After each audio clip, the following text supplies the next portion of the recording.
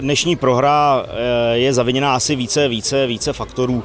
Je to začátek ligy, jsme měli špatný los, dostávali jsme těžký soupeře, s kterými jsme si s novým týmem neporadili, to se s náma trošku vleklo.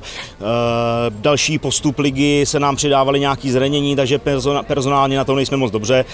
Máme tam spousty mladých kluků, jsme vytížený, fyzička, tyhle všechny věci dohromady, ale nechceme se na to moc vymlouvat.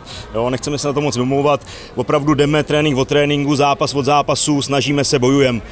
Dnešní zápas, jo, prohráli jsme, ale neděláme si z toho takovou hlavu, jo, opravdu Lioni mají dobrý tým letos, jsou na prvním místě, půjdou asi, jak to tak vypadá, do Czech Bowlu z prvního místa. My se budeme rvát o to místo druhého, čekají nás bobketi, čekají nás silní stalioni, jdeme na trénink, jdeme makat, letos to bude boj, letos to bude zajímavý boj, ale těšíme se, jdeme dál. This was a great team victory for us. First half, I thought our defensive effort was really good. Offensively, we were moving the ball all down the field, and we just weren't finishing. And the way that we came out in the second half was great.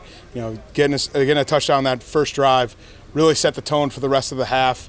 Defensively, we did a great job just getting to the football, forcing turnovers, being aggressive, and it was just a great team victory all around. Very proud of my guys.